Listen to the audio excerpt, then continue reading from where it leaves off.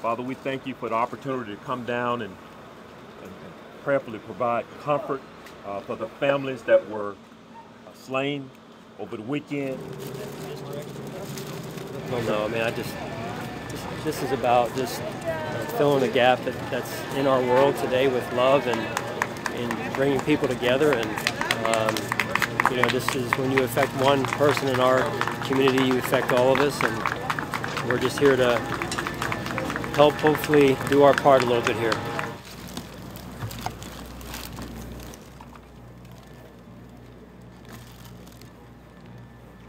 Well, love is something that everybody should experience in life, and loving on one another from stranger to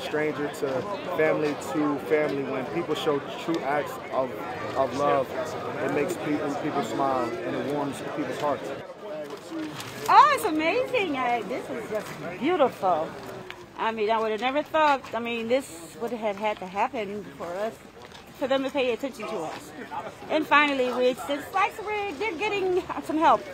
A lot of emotions came from this. We're just trying to be a positive, and be a positive in this community, be a positive around the world, showing an example of like we can come together and be as one, we can show love, weed out hate, and I think that's what we need to do as a country: show love, weed out hate.